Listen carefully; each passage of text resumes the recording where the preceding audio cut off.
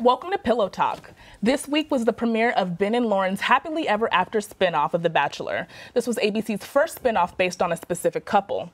We're here now with USC Annenberg Professor and my personal favorite, Mary Murphy, to discuss reality TV's impact on society and the perception of relationships. Well, first of all, Hollywood loves spin-offs, okay?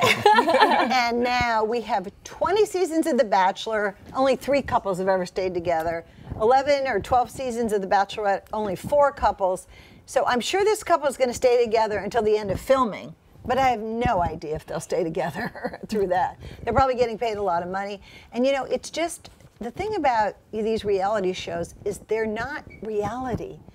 And that's where people get confused. They think, oh, this is how we can get together and have a romance. But so many of them break up, and they break up very publicly. So what is it that you think that makes them so popular? Why are people so intrigued with them if it isn't reality? Well, you know, first of all, I think people, there's a salacious quality to them. There's a lot of drama. There's a lot of family fighting. They're beautiful homes, so it's like a look behind the scenes of beauty. And also in the, you know, like Survivor, there are alliances, and then there are betrayals. So there's all this human emotion that, you know, say you're studying for midterms or exams, you know, hey, I want to escape. But the other thing that I worry about is the betrayal of women, because especially on The Housewives, the women go after each other all the time. And I've spent my life, as so have most women, trying to get women to work together. So I think that is a very bad thing that we see on television. The Bachelor and similar dating shows are centered around one man or woman in a house full of potential matches that compete for a prize or the chance to date their love interest. So what do you think that this does for people and their expectations of dating and finding love? Well, I think that's a very unreal expectation. I mean, if I were locked in a room, you know, in a house with 10 women fighting over a man, I'd just say, that man is not worth it. Let's just go out and get out of here, and, you know, we're better than that. But I don't know. It's the competition. Now, I love the competition on the scene, like The Voice or American Idol, because that's like kids sitting in a little choir in the middle of the, you know, Tennessee, and they get to be on these shows and they become successful. This other kind of competition with women and men, as we've seen in some of the shows, gets really dirty and awful and ugly, and people like it because they like to feel better than the people on those shows.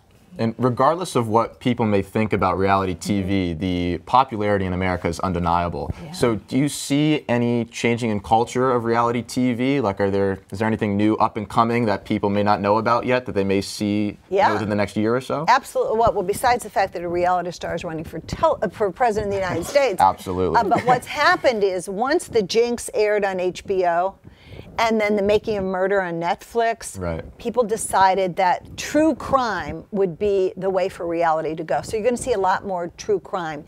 And if you've noticed, just recently, you know, the O.J. Simpson, they had the drama, then they had the documentary, and now there have been 5 John Benet Ramsey true crime reality shows, and there's going to be a Lifetime movie. So true crime is what you're going to see.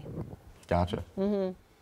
And Rob and China is actually a new show about the new Kardashian couple preparing for their baby and the wedding if they decide to have it. I think the Kardashian show, this show, there's a lot of dysfunctionality there. And what do you think, is that important to our culture to show another side of reality TV, that everything isn't just fantasy, or do you think it's harmful to the culture? Well, first of all, I think it's why they like the Kardashians. I mean, remember, Bruce Jenner became Caitlyn Jenner, and then these two people, who one used to date the other, and it's just the craziness. But I actually think what happened to Kim Kardashian through her social media and her TV show is going to change how the Kardashians relate to people, because suddenly there's been a crime, a gun was held to this woman's head, and I am not sure that she's ever going to expose herself the way. And Rob and China, their show, maybe a season. Honestly, I can't see it going past whatever, the baby being born. Well, thank you so much for joining us today. Thank you. It's been a pleasure. Thank you. Yeah, it's good. Well, that's all we have for Pillow Talk. Follow us on Twitter at USC The Buzz, and make sure to catch the show on our Facebook page. Thanks for watching The Buzz. We'll see you next week.